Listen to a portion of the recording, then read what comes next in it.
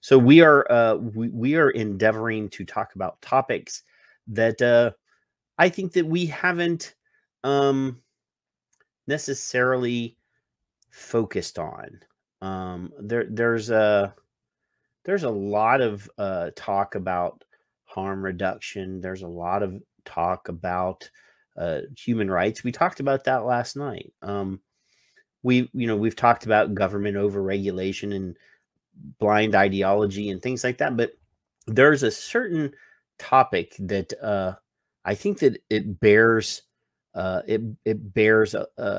time for our scrutiny. It should be something that is right on everybody's mind. We're going to be talking about neurodiversity. We're going to be talking about nicotine and what benefits people that are neurodiverse, and we're going to explain some terms that you may not know. I didn't always know these words myself. I am neurodiverse, but I never actually used that label until Dr. Charles Gardner brought it to our attention. And you're going to find out that a lot of the most passionate voices about this vaping technology, about clean nicotine, are people that are on this spectrum of the neurodiverse. And some of us have multiple things that make us need or want nicotine. But hey, before we get too deep into this, let's bring in my brother from another mother, Kevin. I'm just here for the food. There's food? No, there's no food. I missed food. So, hiya, Patrick. I'm good. I'm proud to represent Son of Liberty. Hey, you've got You Don't Know Nicotine, and I've got the nicotine enhanced T-shirt on tonight because right there. I think that we should point out for people that nicotine does supercharge our brains. It does amazing things. So anyway, we've got 3 guests that we know. There's Skip. There's lovely Skip. There's Richard, and Kath is supposed to be here. I sent her the link. She replied. So she might be coming in a minute. So, hey, Skip has been nagging us forever to come on the show. You're enjoying this, aren't you? I am. I love spending time with you and Richard. Richard's already been on our show, but we enjoy Richard. I'm jealous that Richard got to go to London this week to the rally in London and hang out with our friends. Dr. Charles Gardner was there. I see there was lots of fun people there, and Richard was there. What's going on, Richard? It was a brilliant event considering obviously COVID restrictions and things. There weren't as many people there as there would have been.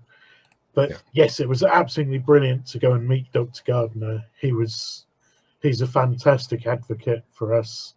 And I don't know how he does it, where he finds the energy to carry on as he does. But to help keep his energy up, I did manage to donate him a bottle of my homebrewed mead, which was Dr. Gardner's elixir for what ails you. I saw the tweet. So there was something else. Apparently, Skip cried. What? Oh, apparently, Skip cried. The small award that we got, though, it's absolutely blew me away. I mean, honestly, we don't deserve it, but it's just a wiki. Well, seems to... Okay, you say it's just a wiki. Yes, just a wiki. But Kevin and I couldn't do a wiki. What exactly was the award? I should have brought it with me, shouldn't I? But unfortunately, it's actually still packed. I'm literally came back from London, grabbed a couple of hours sleep and then jumped on the live stream. Oh, Yeah. So thank you. Well, thank I you for haven't that. actually unpacked. So, but So- what was the award for? Services for- to the vaping community for the Safer Nice. Nicotine Wiki team. Nice. For contributions to tobacco harm reduction. Excellent. Excellent. Well One of deserved. these days, Kevin and I are going to get a Chucklehead Award for that. Oh, Maybe. I want to order you one. She's going to present it. She's going to bonk In me in the head with person. it. Yes. She's going to get one of those ones with the big marble base and just walk up behind me and kabunk. Like a When dunce it's cap. 30 below would be a good time to go to Texas and visit you. Well, it There. doesn't get 30 below here, so But it does here. Yes, it does in Minnesota. I didn't put my t-shirt on, but I too have a t-shirt for tonight. Or It she do. says science, because figuring things out is better than making stuff up. Mhm. Can you send one of those to Stanton Glantz, please? See? I'd love to. So You guys- today we've had a pretty good panel of people on during the day today. There's been a lot of good people on. There's been a lot of good people on every day that we've done this. Ignacio was on earlier. Well, our day and their day are completely different. So there's been a whole bunch of stuff, but tonight, and this is a topic that all of us are pretty good talking about. Kevin has the unique situation of having a spouse that benefits from nicotine because she has Alzheimer's. He has a son that's on the spectrum. Skip and Richard and I are all of us somewhere on that same spectrum. And we're going to talk about how nicotine affects us. But here's a quick few little facts. So 71% of adults with schizophrenia use nicotine, smoke. 60% with bipolar disorder, smoke. 40% ADHD or autism, smoke. And then in the general normal population, only 14% of the general population smokes. So just looking at those quick numbers pretty much show you who the main purchasers and smokers are. But then you go to the CDC's website. I'm going to share this real quick. I've shared this on the show when we had Dr. Charles Gardner on the show because we were reading each other's mind, and he was talking about this exact stuff when we had him on the show. So this is directly from the CDC's website, and when the producer will share it, we'll share it on screen, but I'll still read it anyway. So the heading is tobacco use and quitting among individuals with behavioral health conditions, which I don't like that I don't like that title at all. But anyway, so mental health disorders, blah, blah, blah. Here's a horrible list of things that people are demonized for. Substance, and they throw substance use disorders in amongst us, the people that are on the spectrum. So they're saying 1 in 4 adults in the U.S. have some form of mental health condition, and 40% of all cigarettes that are consumed by people in these categories. And these are just the U.S. numbers. Now, this doesn't include other people that are living in poverty. It doesn't include people that are living in bad situations, abusive situations, stressful situations. Those people also fall into that. The LGBTQ population also have higher smoking rates. So these are all things that we need to pay attention to. But specifically during the latest Truth Initiative campaign, their depression stick, their whole campaign is based on a model or a theory that the use of nicotine causes these problems. They're putting the chicken in front of the egg. We use these products to minimize the problems with our issues. Mm-hmm. So, Kevin, or not Kevin, I'm used to calling your name first. Richard, tell us a little bit about your story. Okay, so I have multiple diagnoses. The main one is autism spectrum disorder. I also have ADHD, both of which were not diagnosed until I was 47 years old. And I've known that I wasn't quite the same as everybody else. Oh, sorry, I forgot one as well. I also have schizophrenia, or paranoid schizophrenia, which is probably the most difficult one to live with and to actually function through. I've known I was a bit different pretty much all my life from other people. And even when I smoked, I used to smoke 60 a day because I just couldn't seem to get enough nicotine. Nowadays, I use 48 milligram or 50 milligram nicotine pouches. And that actually is enough nicotine for me that I get enough to treat the symptoms that I get, particularly the ADHD symptoms, are so vastly improved by nicotine that it's just not true. I don't understand how people can take the meds which are prescribed when nicotine is actually so much better, at least from my point of view, for treating the symptoms, because they give you basically amphetamines.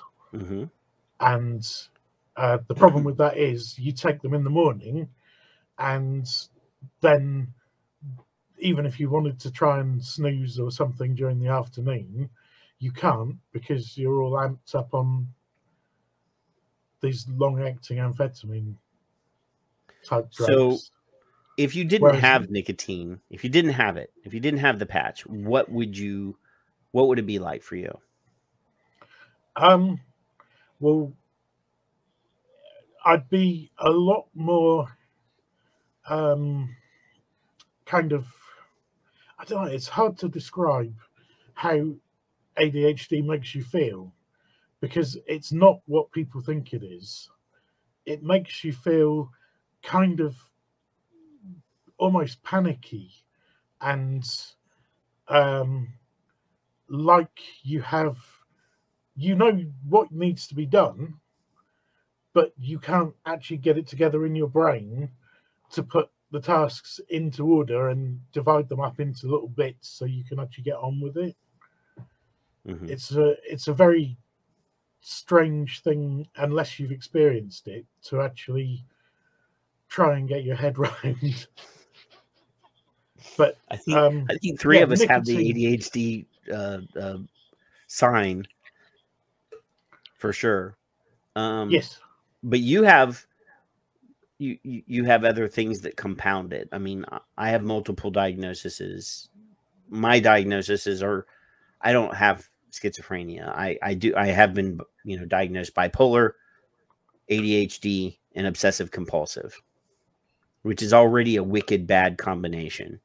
But working with patients, I work with patients that are, paranoid schizophrenic. Their world is a completely different world than ours.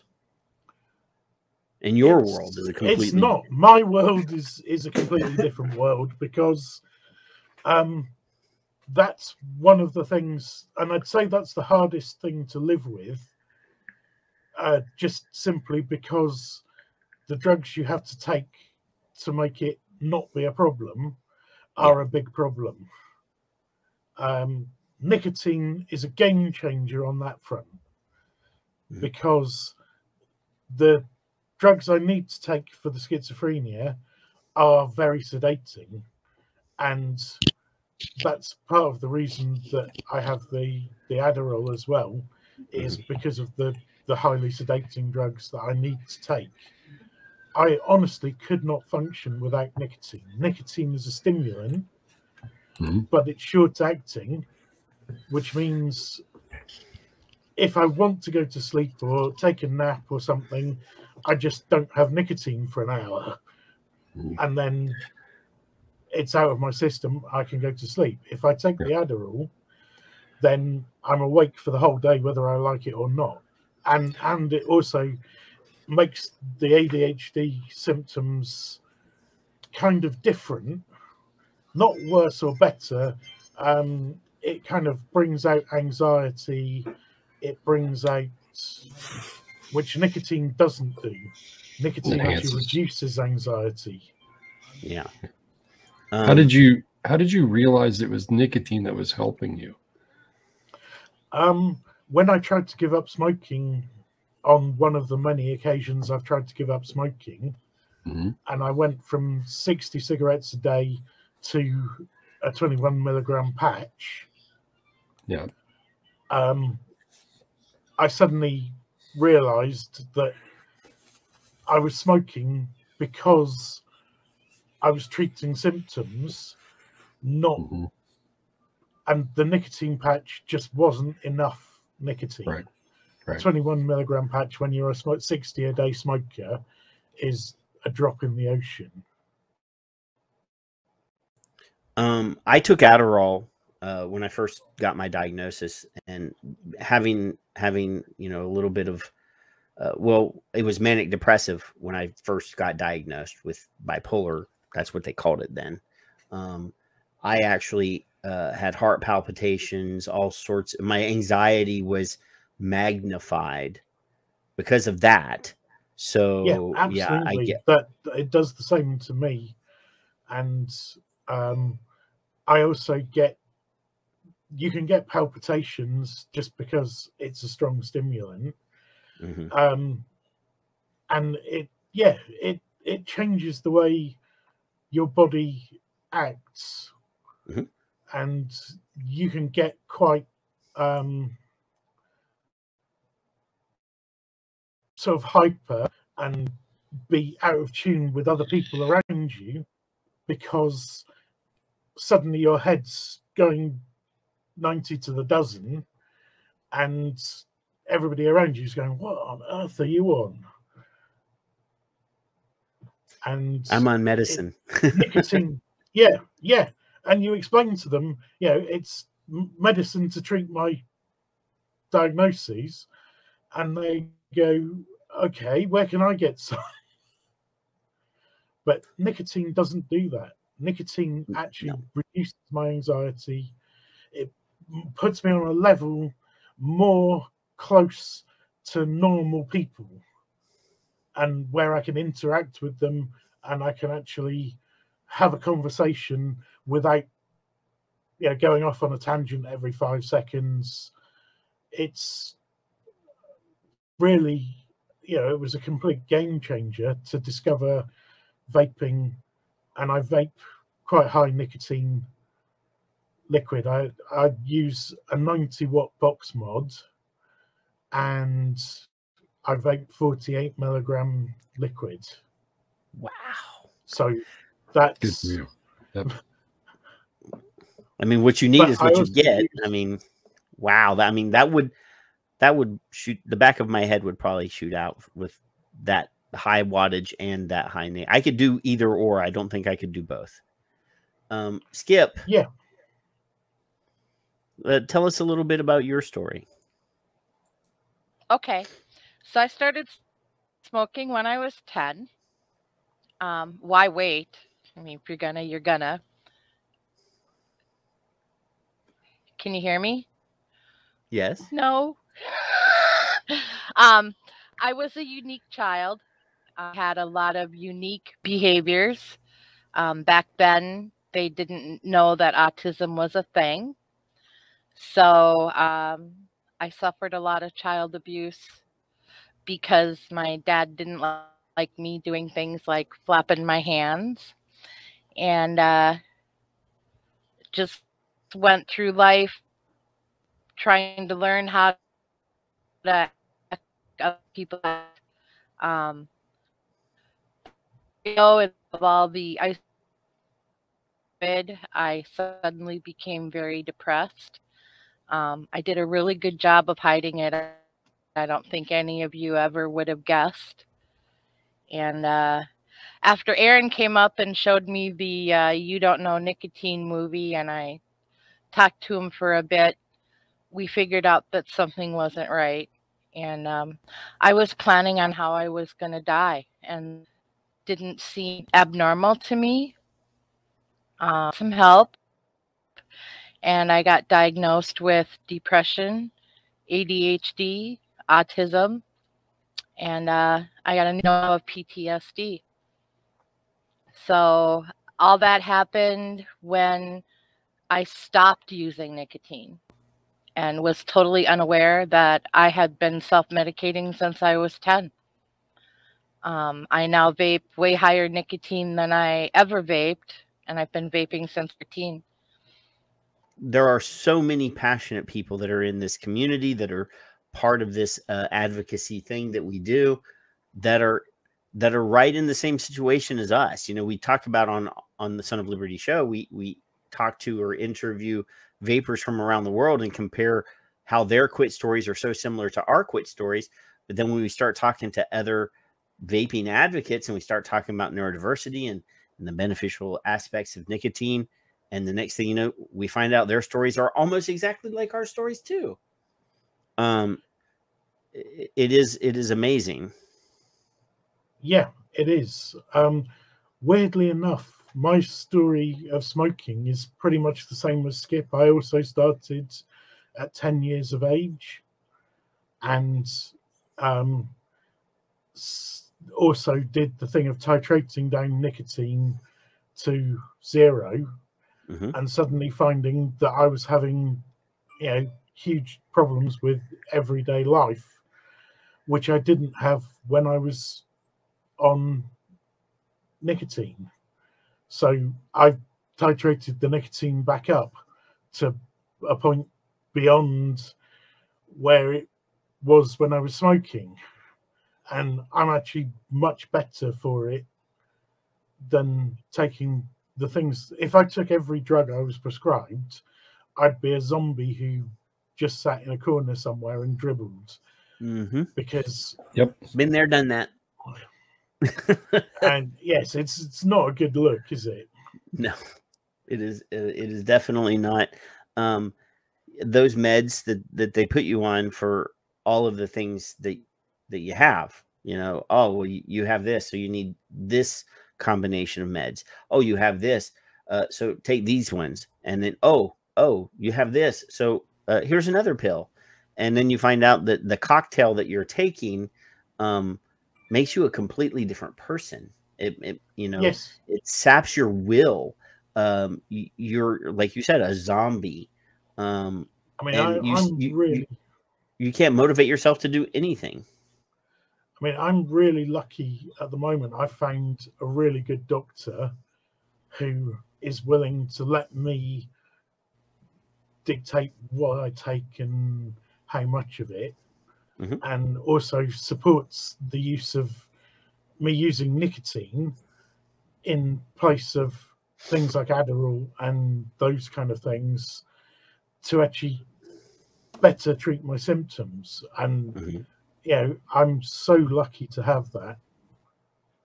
Yeah, I mean, a lot of times you get clinicians that really are very well, they're not very creative thinkers, and they're not really willing. We always talk about meeting the person that we're treating, or the people that are governing us should meet us where we are. It's the same thing with our medical clinicians. Yes, so yeah, absolutely. Okay. Yes, I can hear you. All right. So we had heard your story all the way to the point where you had talked to Aaron and found out that you had been, late diagnosed with a lot of issues. And I had asked if you were managed, or if you were feeling okay while you were vaping with nicotine, and then you titrated to 0, lowered your nicotine to 0, and then all of your symptoms came. Is that right? they blew up in my face afterwards. I mean, now that I know what I have, it's obvious to me that I've had those challenges my whole life. I just never realized it until the depression hit. So yeah, now I vape way higher nicotine, and I'm doing much better. Much better. Much better. And are you on a plethora of meds, or is it just easily maintained and managed with just the nicotine? I refuse to go on meds, and some people have an issue with that. I have a lot of trauma from my past that was never ever dealt with. And while I was going through therapy, I really wanted to just deal with things on my own. I'm very med sensitive. I often have really bad side effects to medication. So I take as few meds as possible. The only thing that we worry about is if I slip back into a depression, not being on medication for that. So I have to be very aware of what's going on in my head and just flat out tell people when I'm not doing well and quit being so dang independent and accept help when I need help. Well, and that's why we have Mark. Actually, believe it or not, I have not told my husband or my son about this. But they're still able to participate in helping you. Yes. My husband's a very good man. I know. He takes great pictures. Yes. He has a good sense of humor. But he is a very loving and supportive person. So he's very intuitive if I'm extra quiet or extra crabby or, you know. And last night when you were watching the Scope stream and you fell asleep on the couch. Yeah. Your loving husband got your cell phone and typed in the chat, this is Mark. Skip has fallen asleep. And her battery is running down. How do I turn this off? Well, that's way better than a picture. And I didn't think quickly enough to type in there, you take a picture of your wife asleep on the couch, and I will teach you how to. Somebody else responded in the chat room before I could do this. I mean, I wasn't thinking on my feet. I was enjoying the stream, and I was like, dang it, that was a missed opportunity. I'm so glad. So glad. He promised no more pictures. I don't think he's taken any in a while now. But no, but I just thought that it was quite lovely that he felt comfortable, like he knew who we were, like he knew the people, like feels comfortable, like telling the world, hey, this is Mark. How do I turn my wife's phone off? Like he felt like he was one of us, you know. That's good. I talk about you guys a lot. I go home and talk about nicotine and vaping and. Well, in one of the Twitter feeds, like he was responding, oh, I know who you are. You're the guy on the TV.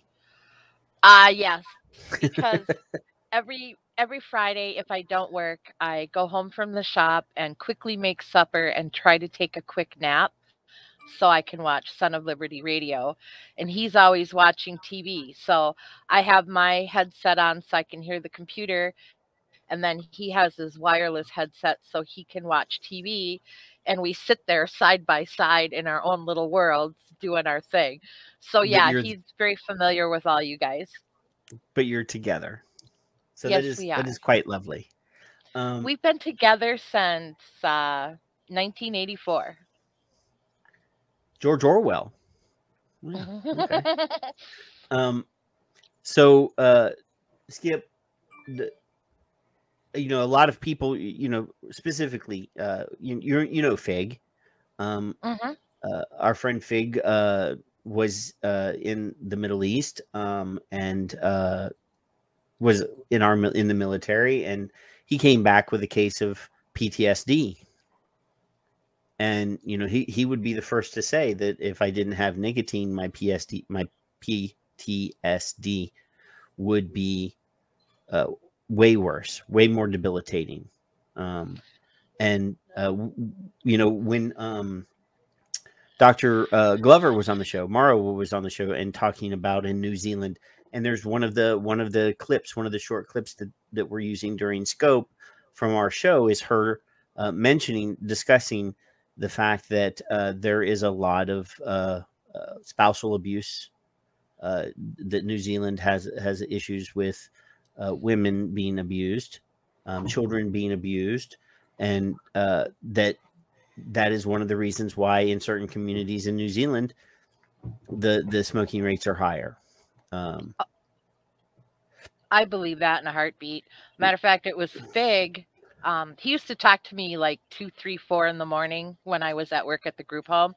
And I was struggling one day and he was online, and asked him if he could chat.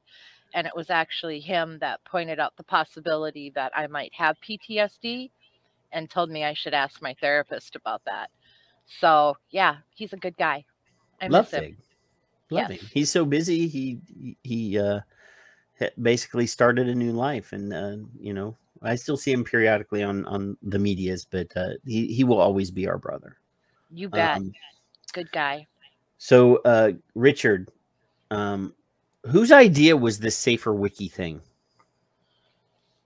I think it was mine. I'm pretty sure it was mine.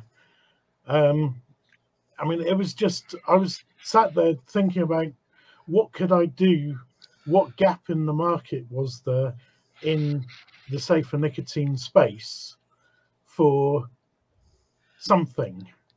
And I kind of came up with the idea initially of doing a website that would just be a resource, a library of all the scientific information that we have, that every advocate seemed to have their own Google Doc or their own filing system of information. And it was just to try and bring that all together into one place. And in the end, I was browsing the internet, came across Wikipedia, found out that the software they're using is free to use. And I happen to have a home server anyway for my own like vanity domain, basically. And I thought, well, why not? I'll install the software, I'll get it up and running. That way everybody can contribute who wants to contribute, and we can gather together all the information, put it in one place so that advocates have somewhere to link to that's easy to link, has all the information, and is like a central hub for everything that we do. It's an astounding feat you've done and are continuing to do, to me. There's a lot of information in there. We wouldn't have the wiki without Richard. We were just looking up the history the other day. It was November 23rd of last year. Alan Beard tweeted looking for studies, and a bunch of people responded. And that's when we all became aware that people all over the world are collecting data. And he started a chat on Twitter, and we were like, we need some place to put it. And none of us have technical skills. And Richard went, I do. And it would have never have happened if Richard didn't have those skills and have the equipment or the means to buy the equipment that he needed to set it all up. And since then, every technical glitch we've had, Richard's been the one that's had to fix it. He's the one that backs up our system. He's the one that updates our system. He is our IT guy. Our chat has, I can't remember, it's either 26 or 28 people from around the world. They're all consumer advocates. And they all participate in one form or another. Some of us do the majority of the actual creation of material on the site, but everybody participates as far as gathering information or input on how to do things or how to deal with situations. Or, you know, we all suffer from burnout now and then, picking each other up. discussing our neurodiversity issues, because there are several of us that face those types of challenges. So it's become an amazing international team effort. It's really cool. Yeah, and we couldn't do it without each other. And Amen. Everybody on the team has their strong points and their weak points, and we prop each other up. Well, and I'm quite happy to do the technical stuff. I find it easier to talk to computers than I do to people. I don't know why that is, but I think that's an autism thing, because computers are set out in such a way, they operate in such a way, you know exactly what to expect. You can focus on the task at hand, and yeah, it's just my thing. So I'm quite happy and pleased to be able to give something to the community that they can use. I think that's the driving force for all of us. We all have experienced loss due to smoking. Some of us face health issues due to smoking. And we've all fought hard for harm reduction products. And it's nice to be able to provide advocates around the world with information that they can use to help educate the public, their doctors, lawmakers. My therapist was totally against nicotine use. And just recently, she helped me in a Zoom meeting discuss nicotine with two very concerned parents whose 17-year-old had started vaping. And as they described how their child changed when he started vaping, I told them I thought he had ADHD. And she went and read a whole mess of our materials on the wiki and educated herself about nicotine, and actually had a meeting with those parents and encouraged them to have their son tested. And guess what? He was self-medicating. That child has ADHD. So now his parents are supporting him and helping him instead of punishing him. So that was a really cool little side thing that came out of that wiki project. Beautiful. Beautiful. That's brilliant. We learn things about ourselves. I mean, obviously that we use to help other people. And the sad part is in most communities, people that are on the spectrum, people that are neurodiverse, people that have bipolar disorder, people that have schizophrenia are othered. I mean, in many places, it's still not something that people talk openly about. You know, they're embarrassed by it, or you know, they feel demonized by it. And the thing is I don't know who said it a while ago, but you know, being neurodiverse is just a superpower, because when something is taken away, something else is amplified. Yes. So you know, I have obsessive compulsive disorder. That just means that I'm very ordered.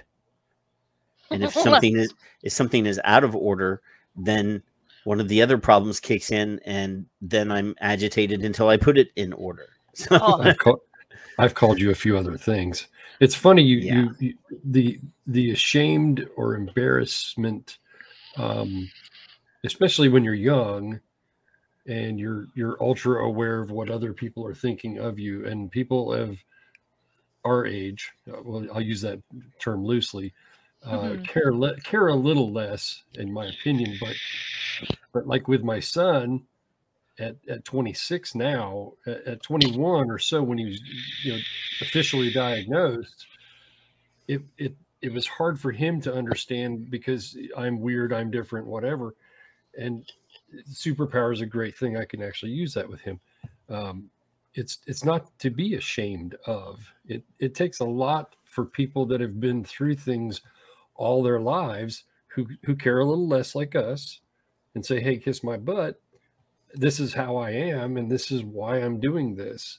When you have a child doing it, And a website of all things brings the doctor and the parents from people like us who have already been shunned as smokers into the forefront of saying, hey, this child has an issue. Let's dig a little deeper. So I give kudos to the doctor for listening with you, Skip, and then proceeding until she figured it out. That's even more beautiful, and it shows how powerful people like us, those people are.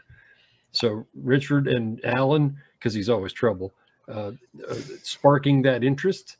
And then you guys doing what you do is just a stepping stone for pro-human. Yep. That's what it is. It's very true. It's my therapist that suggested I try salts so that I could vape a higher nicotine, because the regular nicotine, the real high, is just too harsh and I can't handle vaping it. And the difference in my ADHD is amazing. I mean, I still struggle. I have a lot of struggles with emotional regulation. Starting a task is hard. Finishing a task is hard. I'm very prone to falling into rabbit holes. But it's amazing. I have worked with people with disabilities my whole life. My brother's learning disabled. My husband's learning disabled. My father-in-law was learning disabled. I work in a group home. I provide services for people with disabilities. I've been a very vocal advocate for disabilities my whole life. And yet when I got diagnosed, I should have felt relieved to finally know why I'm different or why I do the things I do. But I was very, very embarrassed. And I don't even know why my head went there. I have 4 different times told a parent of a toddler that they should have their child tested for autism. And all 4 times I was right. How do I see this in other people and never see it in myself? Other than it was my normal. And I didn't tell anybody for months after I got diagnosed. I finally, on a Facebook chat, told Matthew Milby my diagnosis. He was the first person I shared that with. And that was because he was sharing his personal story and I got comfortable. And the second person I told was Aaron. And I still wasn't vocal about it until Charles Gardner said, you really need to go public and share your story because it'll help other people. And I like to be a helper. That's my autism thing. That's very important to me, to help. So it's amazing now that I have come forward and shared my story, how many people go, oh, me too, me too. And I now have a whole family of people that are just like me. And I've never, ever had that my whole life. It is the coolest thing on earth to finally be somewhere where I'm not weird and I'm accepted. And I mean, I won't testify that you're not weird. Because everybody's weird. Because we sort of wear that badge with honor. Or cranky. Cranky. I won't. I still don't like what Kevin calls you. That's because you're chicken. It's a term of endearment. No, one sir. Of the things, yes, where I come from, gentlemen don't say that thing. I have always liked people, even if I don't actually fit into their circle. I always say I put my sandbox next to somebody else's sandbox instead of playing in their sandbox. But I like people. I like being helpful, but I have a really super strong sense of right and wrong. And when things are not right and I feel they're wrong, my whole life I've had a reputation for what my family calls my poison pen. And if you piss me off, I take out my pen and I can write not so nice things. And I think when I first started advocating for vapor products, there was so much wrong that I just needed to let everybody have it. And now I'm trying really, really hard to push be kind, because I've learned that if I be nasty to people, they're never going to listen to me and they're never going to change their minds. And I'm really tired of watching people die from smoking. And dang it, I'm going to change some minds before I die. That's my bucket list. Well, you got another 100 years or so, so it'll be fine. I'm 63, my dear, and most of my family dies right around 70. So No. I actually feel that clock is ticking pressure. Like, if you're going to make a difference in the world, then get off your tuchus and go out there and do something. Well, that doesn't mean you have to mark the calendar either.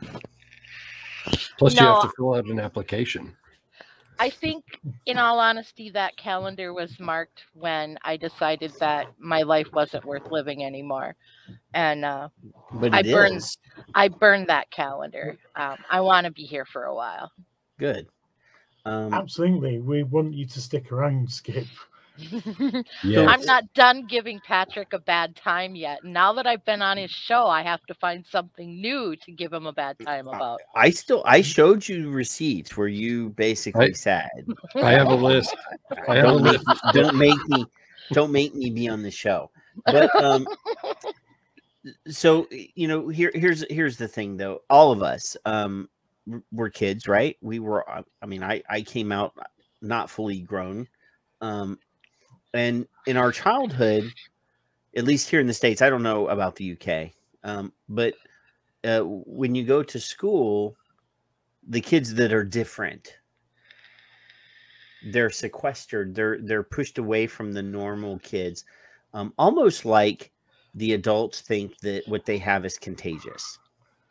Yes, absolutely, and that's so wrong that it's not true, because does anybody actually think that for the mental health of those children that that doesn't make them feel like they're less than? Ashamed? Of course it does. Shunned? Of course it does. It's a ridiculous thing to do, to actually segregate people based on the fact that they're slightly different. I mean, things have improved a lot recently in that things have got more inclusive.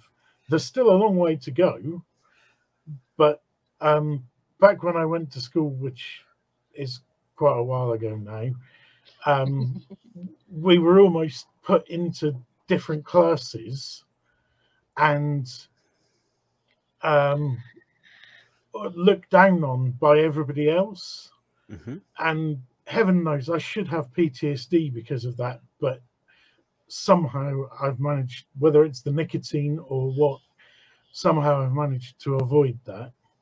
Well, I mean, but that's a benefit. But those of us that were diagnosed later, like, I wasn't diagnosed until I was. I wasn't diagnosed until I wasn't diagnosed until I was in my 40s. Oh, so that at least helped you. When I was at school, I was put into the idiots class or the lower level class, special needs, because I had attitude problems and people thought that I was just being difficult, and I wasn't. I was just being different. You were being you. And luckily, I had a mother who was I might have some of my mother's personality traits. She was my defender. I was actually in all of the gifted classes. However, I didn't meet their cookie cutter idea of what should be. I had long hair down to my backside. I had behavioral problems, but I came in and I scored higher than everybody around me. So they said he can't be cheating because he's scoring higher than everyone around him. I mean, it's weird that I was also in some of the higher classes for things which interested me because of autism. You have special interests. So in electronics, physics, and biology, I was in the gifted class. And why the school couldn't figure out that I was actually really very smart and very focused when I wanted to be, but that I had issues with focusing on things I wasn't interested in. But for some reason, they didn't actually ever figure that out. Yeah. And no. And they that were in meant that charge. for You were just English- hyperactive. You were just that hyper kid. You were just, you know, that's what they used to call us. Or he's a daydreamer. Well, and Yes. for those of us with autism that are older, when we were children, autism wasn't a thing. You were diagnosed with schizophrenia, but not autism. They didn't really start diagnosing autism until the 80s. And it's very common for females to not be diagnosed with autism or ADHD. Oh yeah, but it's females until they're don't get adults. autism, yes. Yeah, they do. But girls have a tendency to be more social and wanting to belong. So girls have a tendency to observe behaviors and mimic them and mask their own. Masking is a huge thing for people with autism and causes quite a few of them to burn out. So they're Yeah, compensating. Yeah. Are they compensating for the issues that they're having by mimicking the other Yes. kid? Okay. Yes. That makes sense. Yep. I mean, that's how I lived my life for years and years. Everything was a front. I mean, it was literally I put a mask on to go and interact with the world. Yep. And now the world can go to heck, and I'm just going to be myself because if I could highlight comments, I would highlight Bruni's comment there. It says, "I was labeled anti-authoritarian." Yes, that was me too. That, See, I was. But yes, I putting was on an a disguise, playing a character in school, that's what you do to get by. Yes. I was an A student. I didn't get sent to special classes. I was identified as a gifted student, but I had a single parent trying to raise 2 kids. And the gifted program was $15 for every subject you were gifted in, and my mom couldn't afford it. So I wasn't allowed to participate in gifted student programs. So yeah, I was told to take classes like home ec and shop and because that's what people from divorced families do, and wasn't even encouraged. I mean, I don't want to sound ugly here, but it sounds like they were trying to make you butch. Yeah. Versus addressing what was really wrong. I mean, back then, they thought that was a mental illness as well. Right. And thank God we've progressed. But yeah, I mean, that seems like a ham-handed way of trying to solve your problem. I was a hardcore tomboy, so I liked taking wood shop and auto mechanics. I thought the tomboys were sexy. Yeah, I think they're sexy. I don't know. I can ride a Harley. Can you?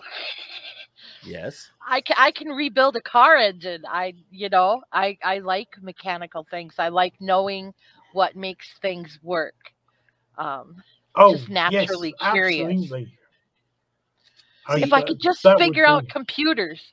The wonderful thing is that there are people in our chat room that are talking along, that are participating, who have very similar issues, very similar stories. I'm seeing Bruni.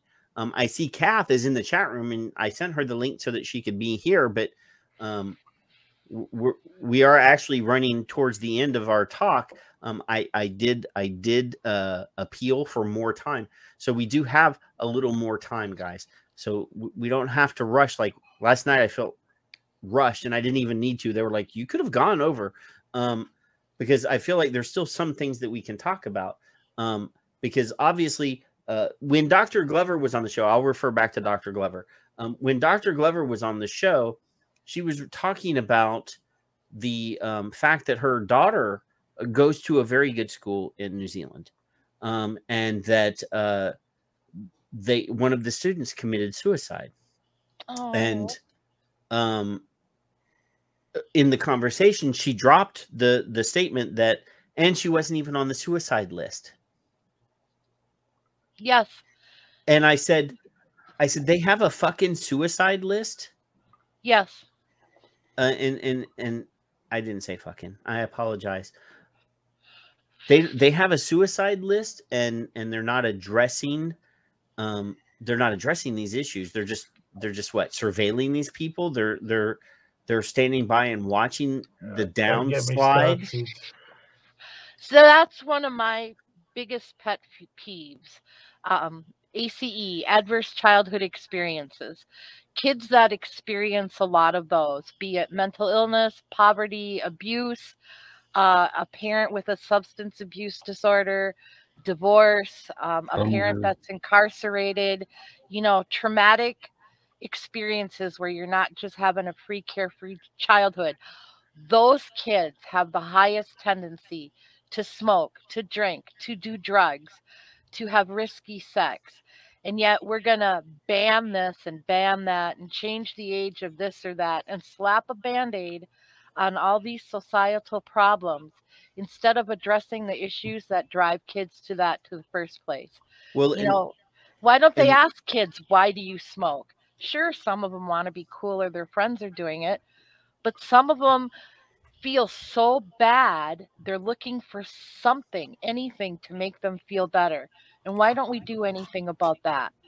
And would they be able to answer the question that it makes me feel better when I smoke or whatever? Last February. Yes, I mean, I could have told you that from the age of 10. Yeah. That smoking made me feel more able to fit in and better able to cope with the things that life threw at me. I was another one of these people who was on the suicide list at school because I had some fairly serious issues which at that time were undiagnosed, and one of the things I used to do was to self-harm. And instead of actually taking me aside and saying, look, what's going on, they just put you on this list and keep an eye on you. And it makes you feel even more singled out for, the wrong kind of attention to be put on that list, rather than somebody actually helping. That's one of the things that makes me most angry about my life is I'm a kid who fell through the cracks. I was an A student and didn't graduate from high school. My mom was low income. I could have gotten a degree in anything. I could be making $100,000 this year instead of walking around with half my teeth missing. Why didn't anybody notice I needed help, that something wasn't right? Because that's too difficult and it costs money. That's the problem, is that people, I don't know, I go out of my way to help people to do the right thing, but a lot of society just mumbles along and they just do the bare minimum they can do to get by. I don't understand that attitude at all.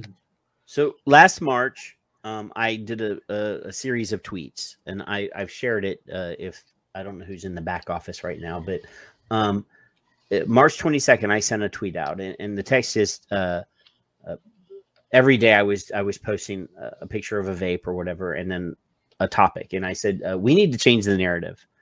Ask why people smoke instead of blaming them. Stress, depression, fear of the future drive them to smoke.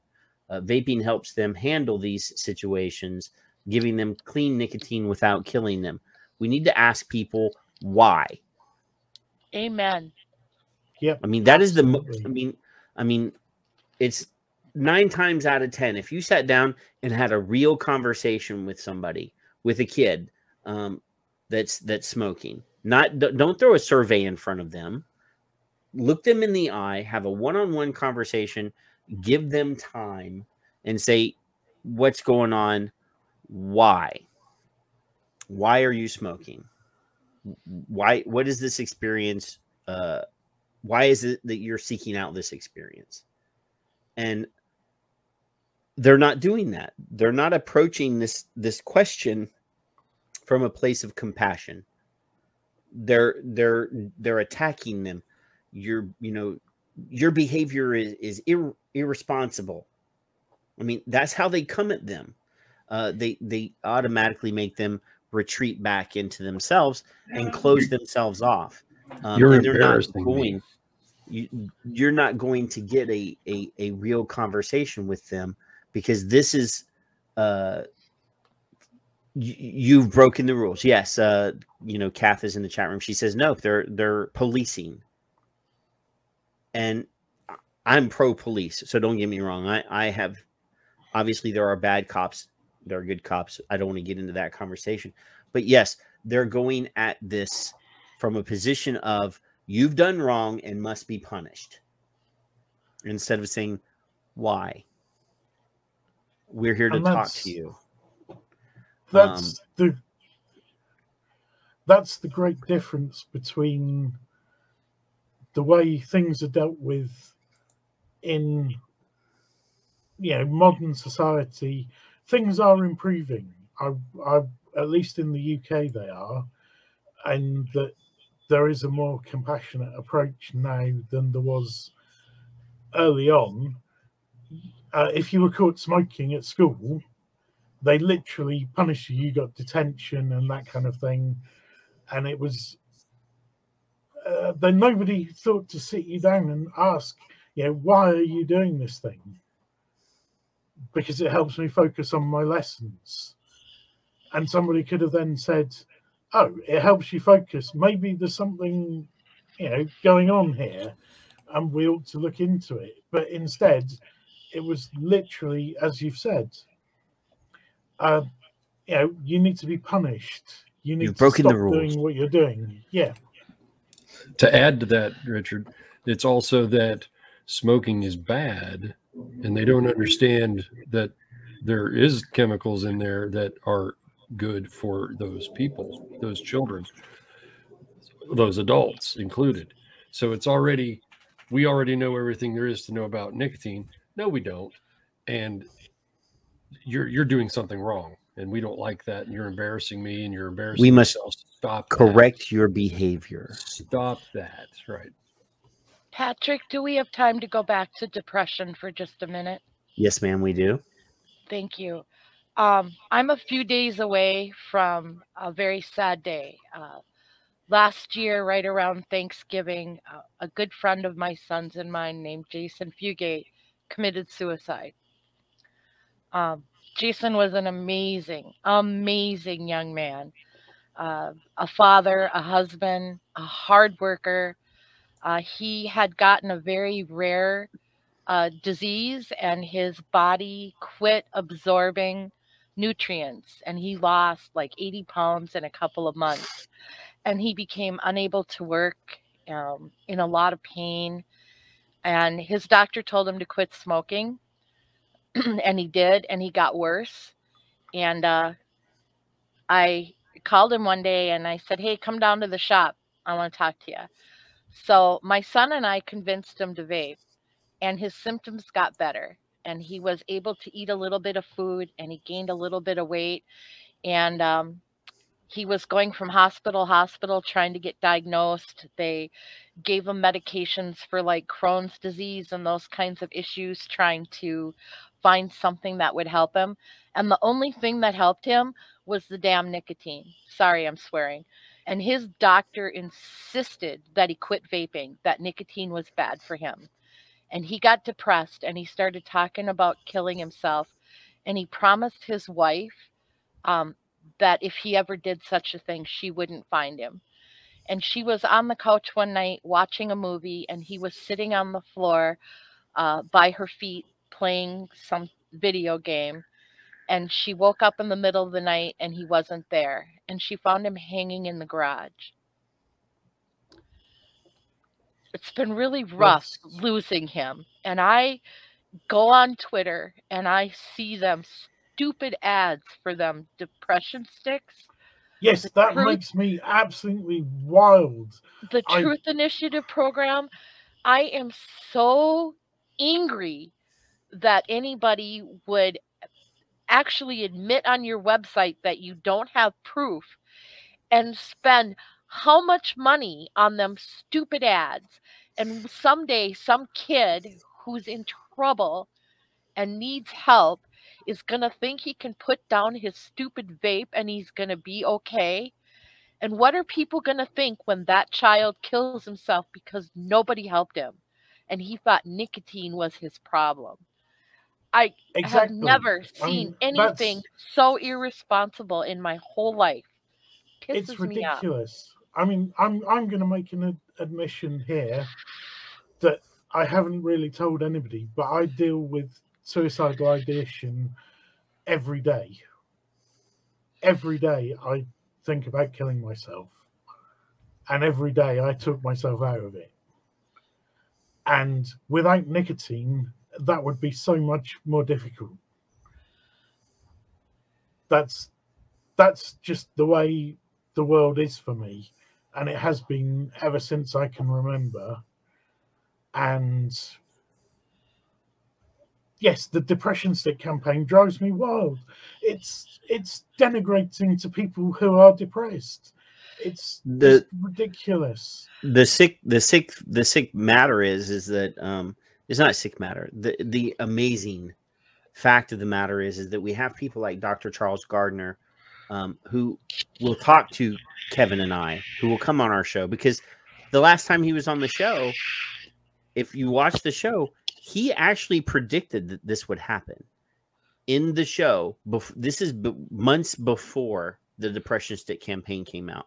He said, yes, you watch, they're going to have a study that shows that people that have these problems, depression, and he named all these different things, use these products, and then they're going to say that using these products cause these problems. Yep.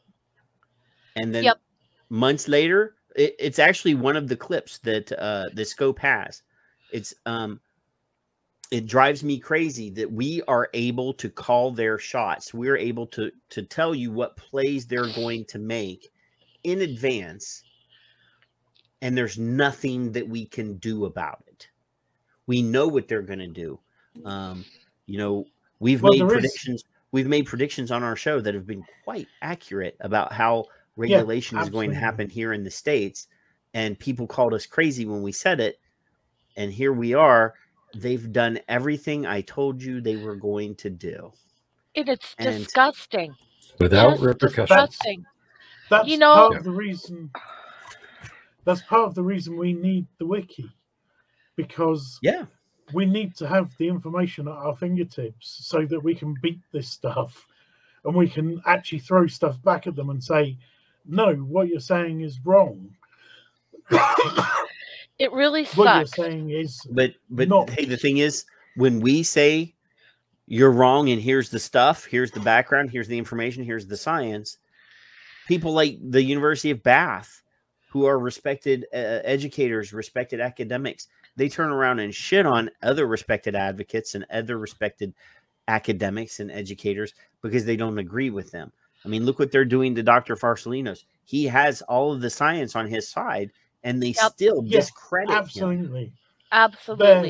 But they're a ridiculous bunch.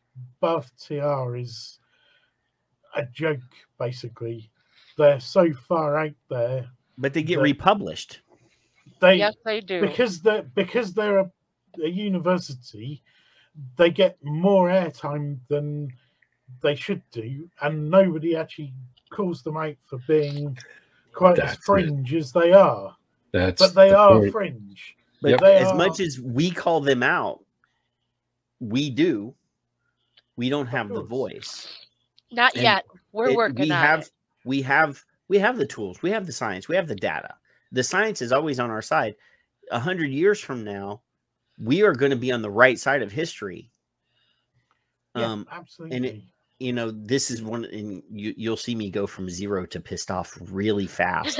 That's definitely a symptom of my superpowers.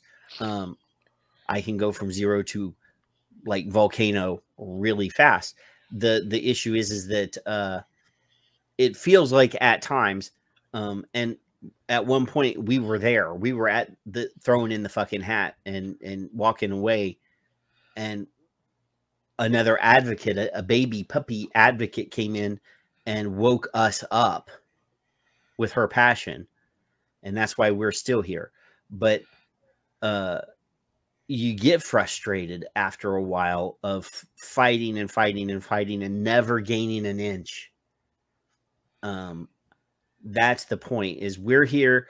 Not only do we sit here every weekend, Kevin and I do this every weekend, we're sitting here fighting for the smokers, but we're also shining a light on the fact that some of those smokers don't have a choice other than quit and have massive issues.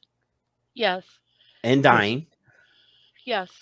Or becoming criminals just to maintain their fucking sanity. I agree. For lack of a better word. I agree. It makes me angry too. That's what motivates me to carry on, is the smokers out there who, they're given the choice to quit or die, which is ridiculous when there are so many other options that they could take. And, some people maybe, need to use clean nicotine or need to use something. And the meds that the psychiatric doctors dish out to you sometimes make things worse or don't help, or they can be, worse they can than the make symptom. your life a misery. They compound You can problems.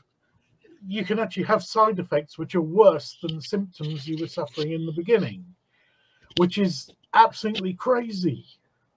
Where nicotine seems to be, and this is just purely from my own point of view, nicotine seems to be a wonder drug that lets me actually interact with the world on the world's terms and not freak out. And it's really that seriously true. You need to tell us your perspective. I'm sorry, go ahead. No, I'm just saying, this is our community is the community that we should be amplifying. Because yes, Chugga says in the chat room, in the neurodiverse community, I would suggest that odds are higher. It's a case of quit or die. Because yes, Richard, if Richard didn't have, for example, Richard was here in the States and your nicotine patches is, what did you say, Richard? 48 milligrams? My nicotine pouches are 50 milligrams. Yeah. Yeah. So that you can those get, are those legal in the UK? They're not illegal to possess or use. They're illegal to sell. There you go. Because they're over the nicotine cap. Yes. And my e-liquid, which I make myself, is illegal completely because it's over the nicotine cap. Yes. So no, I thought you were saying nicotine patches. Because you can get nicotine patches up to 21 milligrams. Right. So here in the States, that's the same thing. But in China and other countries, you can get them all the way up to 42 milligrams. Yes. And all of the science. Yeah. All of the science shows that the higher concentrated nicotine patches are far more successful. So, but they don't tell you that. And the truth of the matter is 2 patches don't do the same thing. 221 milligram patches do not do the same thing as 142 milligram patch. They don't. And the first time that I tried to give up smoking, I went to the doctor and they tried to give me a 3 milligram patch. When I was a 60-a-day smoker, and you can imagine exactly what happened. It just did not work. It didn't do anything. It was just not enough nicotine. Yes, exactly what it is. They already know that the higher I've used the words "do not limit nicotine strength" 100 times. It's probably the UK silliness that started that in my head. I might have stolen it from Alan Beard. I don't remember. You don't do that. A couple of years ago, they came out with higher nicotine strength does help smokers. Now, had I known that 10 years ago, maybe I'd have said, oh, okay, well, I'll do it. I did 21. It didn't work. I was so mad. I did about 2.5, 3 weeks, whatever it was, and I couldn't stand myself. Normally. No, my God, you don't think I'm easy to get along with now? I can't stand you now. I know. I know you don't like me, but I agree that any way you can, if you're choosing to quit, is good. And if they're going to limit nicotine strength and scare the hell out of people to not take the nicotine that they want, need, desire, must have, whatever level that is where they are, like one of you two said earlier, then it's futile. So here's a patch, 30 times you're going to try over your lifetime. How much harm reduction is that over 30 years? 7% success. I mean, I can't All you got to do is believe raise that. it. Yeah, the first time I tried to give up smoking, the only things the doctor could offer me would be a 3 milligram patch or 1 milligram nicotine lozenges, and that just doesn't cut it. You can't put 5 or 10 of those in your mouth at one time. You could triple your dosage and still not have enough. Yeah. Like a chipmunk. Yeah. And that's the problem. I was taking, like, actually, you can put 5 of those in your mouth at once, because that's what I was doing, and chewing nicotine gum. And it still wasn't enough nicotine. It wasn't until vaping came along and I actually got to mixing my own liquids, and I went, well, I'm going to give me as much nicotine as I actually want. And suddenly I went from, it took me a year of dual use to give up smoking, because I did not want to give up smoking. I didn't want to give up smoking. I enjoyed smoking. I liked smoking. And it made you feel good. It made me feel normal. Yeah. And it wasn't until I actually got enough nicotine in an e-cig, and back then I was using 60 milligram in cigar-like type e-cigs. So I was probably getting the same nicotine delivery as I'm getting now, using 48 milligram liquid in a relatively high-powered mod. And I used to chain vape 60 milligram liquid in 410 cigar-like atomizers. Yeah. And I came to this conclusion 2008 that I was just going to up the nicotine until I felt like I had enough. And then within 3 weeks, I think, I'd given up smoking, because I just didn't feel the need to buy any more tobacco. It was simple as that. And it was a really weird thing to happen. You found your limit. You found your strength. Yeah. Yes. And I titrated down my nicotine to 0. And then I felt all strange and weird and peculiar, and things got worse, and I felt more suicidal, and generally just didn't get on in life as well. At that point, I was actually diagnosed at the age of 47 with all sorts of things which previously I'd obviously had my entire life, but nobody had actually taken the time to sit me down and figure out what was going on. And it's a case of, no, to heck with it. I'm going to go and buy some 50 milligram nicotine pouches.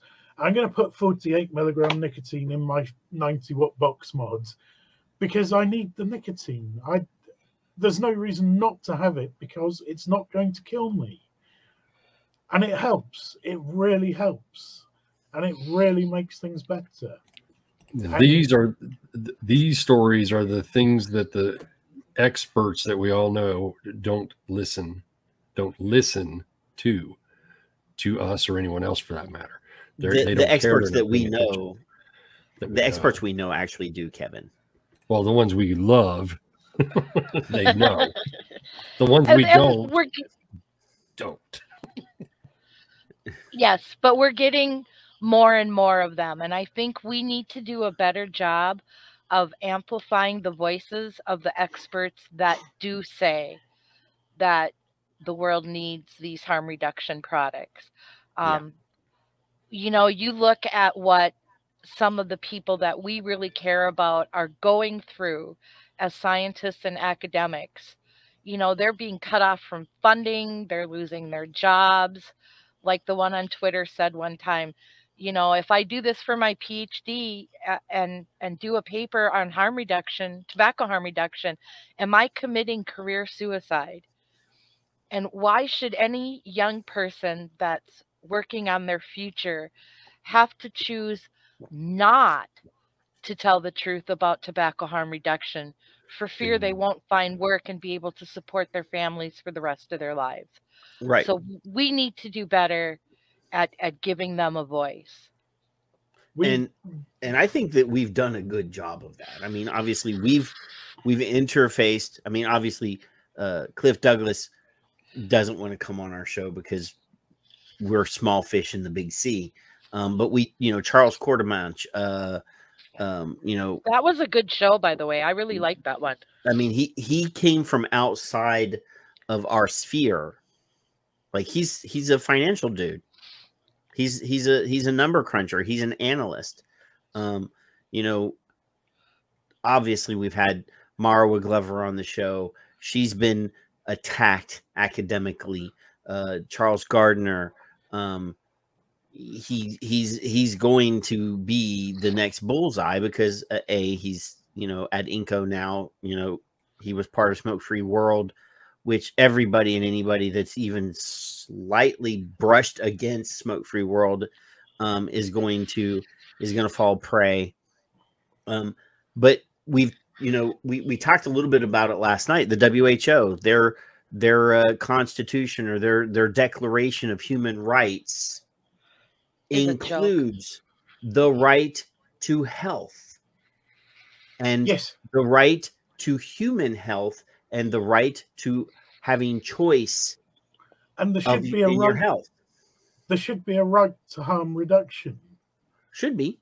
I mean, and there is in other fields. It seems in to drugs, me, people have a right to harm reduction. But it seems to me their Declaration of Health, their Declaration of Human Rights, that document encompasses harm reduction. When you start reading their definitions that they've included on what they consider to be part of the right to good health, to health. And we're not only talking about health care, which is covered in there, but they're talking about quality of life. They're talking about being included in the choices and the decisions that are made about what they're, you know, what is allowed. And then obviously the FCTC Article 1D specifically names harm reduction as part of their mission. Yes. And if you go to the World Health Organization, but they couldn't get any further away from harm reduction if they tried. No, but if you go, they if you go to their just documents, yes, Richard, I know. I've read it.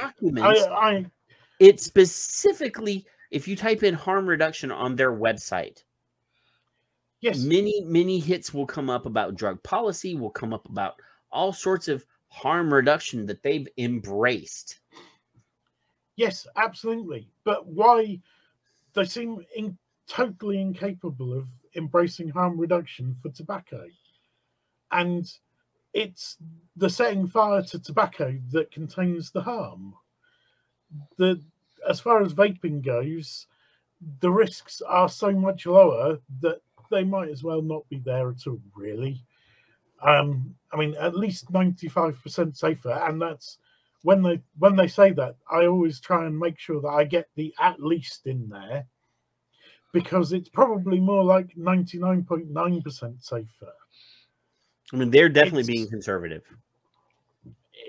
I mean, the UK government are brilliant for coming out with the 95% safer figure, but yes, they're being extremely conservative, and the risk of snus and nicotine pouches is probably even lower than vaping, to the point where you can say, 0. you know, you're taking more risk by crossing the road or taking a bus or going to London, as I just did and have just got back from, and you know, having a drink is more risky than using nicotine pouches. I'm sure of it. Don't And mention we drinking, Richard. Was Norbert Zillatron there, by the way? yes, he was. Yes, he was there. Yep, Okay. he had his Sweet. his holsters on display as per usual, and his collection of vaping equipment. Yep. I mean, there were a good few people there who, and they're all hardcore advocates, and you know they actually got some people to take notice. There's the shame of, you know, having COVID going on, that there couldn't be more people there. But we weren't the only ones. There's a van driving round Parliament Square, round and round and round, with Boris back vaping on it in, you know, 10-foot high letters. And so we're not the only ones who are trying to catch the attention of the government. And I think we did. We certainly they certainly caught the attention of Bloomberg. Apparently there were frantic transatlantic phone calls going on, and police and security getting very nervous about this protest. Good. And we should never have called it a protest, though. This is a rally in support of. Yes, it's a rally in support of harm reduction. Right. Right. And the way those were, I mean, obviously, if you say protest in the UK, they're still going to think of those crazy Americans that stormed the Capitol building here. And, you know, I mean, that's still fresh on everybody's mind. So we don't want to use the word protest, because the UK has done it mostly right. Yes. So we definitely don't. I mean, we would be much more beneficial in calling it a rally in support of, and a thank you to the UK government or Public Health England for being smart. Yes. But I mean, the award that Bloomberg was given was. I hope they actually give it to him as well, because, I mean, I'd like to say hi to the folks from Bath TR as well, who I'm sure are watching.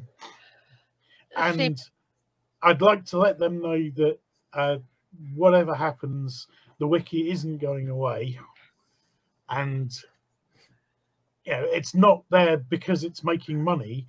It's there because it's needed. It's required. It's a resource. Yes. To be there. Yes.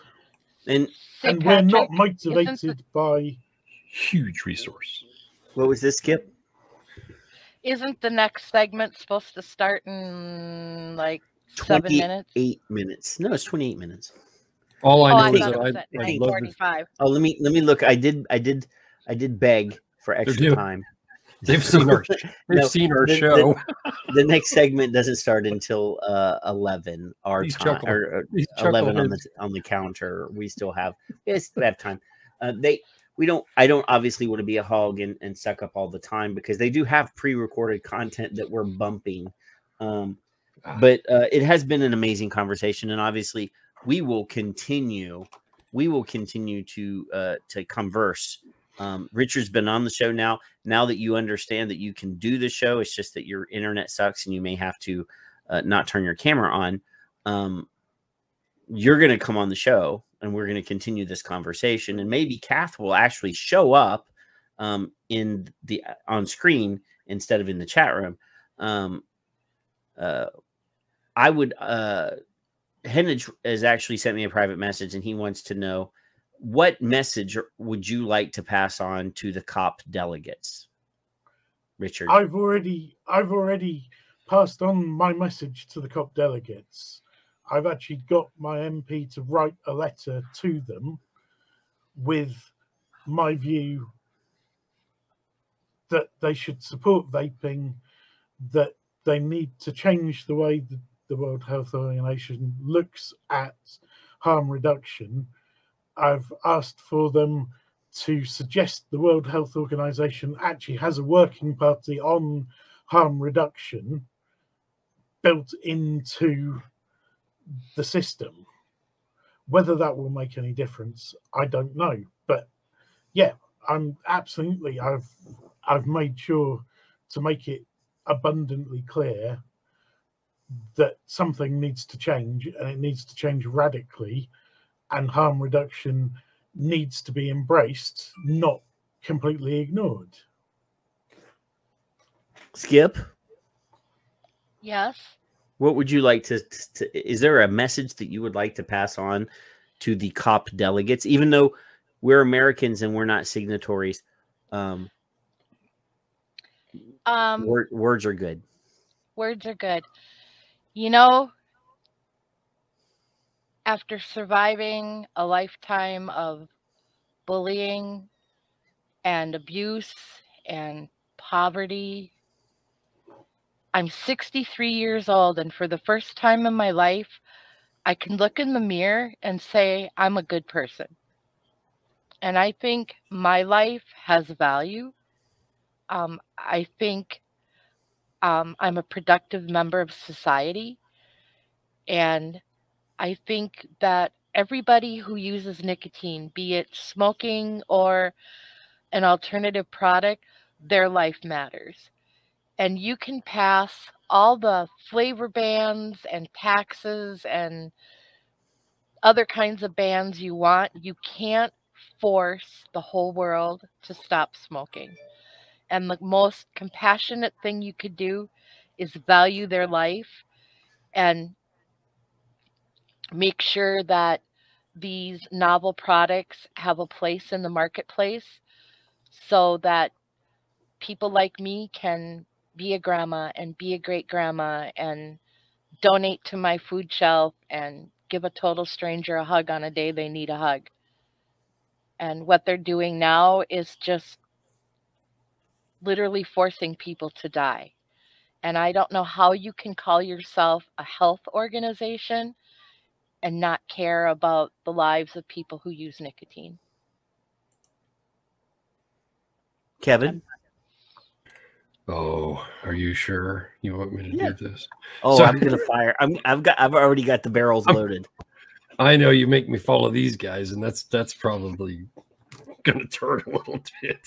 I think if you're gonna focus to those at COP9, if you're going to focus on taxes for the past 30 years or 40 years, it's not worked. It hasn't dropped the smoking rates around the globe significantly enough to say, hey, let's keep doing it. So that tells me you like money. You really, really like the money and job security more than you care about the humans you're allegedly trying to serve that you won't allow in. So the public and the media. So if you're going to be anti-tobacco, you're also anti-human, and you're not listening to the humans who keep telling you the same story from sea to shining sea and all around the globe. So if you're going to be anti-tobacco, just do that. You're gunning towards a faceless corporation or corporations, and some of those corporations are countries. They're not going anywhere, kids. How long have you been doing this? Smarten up. So it is about the money. It isn't about the humans that you're forcing to have smoking or dying. You're not telling the truth about nicotine, and basically you all can kiss my ass. That's my take on that. Sorry. Don't be sorry. So sorry. A lot of people aren't aware of this, and I don't know if H or Paul or whoever's in the back room, but I've just shared something. If you have time, slap that on the screen for me, because this visual might be important. It might be impactful for people to understand. So there's this thing that WHO calls Empower, And this is a program funded by, well, am I calling him Lord Voldemort, or am I calling him Michael Bloomberg? There is an inside joke amongst us in the backstage area that we've been calling him Lord Voldemort. But anyway, Empower is a program. It's initiatives that the WHO are pushing all over the globe, and this is part of the Framework Convention on Tobacco Control. It's one of the things they're chatting about, and nowhere in their program does it talk about studying nicotine. Does it talk about affecting finding change? out why people use nicotine? Why do people use nicotine? We've been on this. We've been on here for an hour and 40 minutes now, and we've told you that that's a very important factor in what you do. So, you have the M in Empower is monitoring tobacco use. Well, you've been doing that. We know which demographics use. You know which demographics smoke.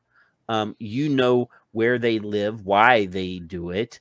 You've done socioeconomic analysis to understand that people in low economic situations, which means that they're probably nervous about where their next meal is coming from, nervous about their husband beating them when they come home, nervous about whether their kids will be able to have a roof over their head. These are all stressors. So people in that situation, they smoke to relieve the tension and the pressure of life because they have difficult ones. Then you have guys like us who use it to maintain an even keel, to prevent us from going off the deep end, from Richard or the lovely Skip for prematurely ending their lives because they're using nicotine to smooth out the edges and to stay focused. I use it to prevent me from killing other people. I've never wanted to kill myself, but I have wanted to kill other people. And nicotine calms me down and keeps me from doing that. You have protecting people from tobacco smoke, which is a wonderful mission. Tobacco smoke is awful. It smells. I won't even try to argue that there's a thing called secondhand smoke, and it can't be good. I mean, it's probably not nearly as bad as what many people think it is. It's not great. I mean, alone, it stinks. As an ex-smoker, I can smell it like 100 feet away. So, yeah, quitting tobacco, that's fine if you don't need it. And if you do need it, how about quitting smoking instead of quitting tobacco and offering alternatives? How about you could just add the word offering alternatives here? Warning about the dangers of smoking instead of tobacco, because tobacco is not dangerous by itself. I mean, it's not bad until you light it on fire, but it does have some wonderful things that happens. Enforcing tobacco advertising, promotion, and sponsorship bans. We've done that. Here in the States, we've done that. Other countries, they've done that. Plain packaging in Australia and other countries, and it didn't make a blind bit of difference. Yes, not a bit, not a bit. It's a make work. It's a look what we did, and then here raising taxes on tobacco. Who do you think that fucking punishes? It's not the cigarette manufacturers. No, they're not paying the damn taxes. The people who earn low incomes and who don't have the money to spend on tobacco, damn it, and would rather go without lunch and have a cigarette. Exactly, Richard. Those are the people when you were a smoker and you were stressed out, and you had a choice between having a lunch or a smoke, you were going to have a smoke. Cigarettes every time. Every time. So I look at you, WHO, and I wonder, are you listening to us? Are you listening? Are you even caring? Do you even bother to speak to the people that you're denigrating and punishing when you come up with these things? Are you sitting in a room, a sterile room, surrounded by other people that have nothing going on, that want to push and enforce their will upon other people. That's what you are. That is what you do. You don't care about happiness of other people. You don't care about people like me or Skip or Richard or Kevin's son or Kevin's wife or Kevin or Shannon Brown in the chat room or Bruni or Leanna. You don't care about those people. You only care about enforcing your will upon other people. And we're tired of it. We are not going to sit quietly and let you take away our choice. We're not going to let you take away our sanity, because I will tell you, I will not go on the meds that they've prescribed for me. Richard has already chosen not to go on those meds. Skip has chosen to try to manage her problems without pharmaceuticals that turn us into mindless dulders that don't have any will, that sit in a corner and struggle with making a single decision, because that's what these pills that you give us do. We sit there and struggle with taking one step towards a goal. And without nicotine, we would be in that situation. I wouldn't be able to sit here and have a tirade and yell at you and point out all of your insane ideas about what I should do to maintain my sanity. So I'm tired of it. Richard's tired of it. Skip's tired of it. Kevin's tired of it. Leanna, Pippa, Bruni, Mallory, we're all fucking tired of it. We are not going to let you have the power over our lives, and we are going to scream and point your hypocrisy out to the world. Anyway, I love you guys. Appreciate it. I'm glad that you came on the show to tell your stories. I'm glad people watched it. I'm glad that that Scope is allowing us to bring our stories out to an even bigger audience. And I hope, you know, not to commercialize, but I hope that people that watch the Scope show that haven't ever watched Son of Liberty Radio, go to your podcast app and type in hashtag Son of Liberty Radio. You're going to find our audio show. If you like YouTube, you can go onto YouTube and type in hashtag Son of Liberty. You're going to get Son of Liberty Radio. Don't forget the radio. You're going to get our shows. Go and click on one of our shows and like and follow our channel. Go to Smoke Free Radio Network on Facebook. We're there.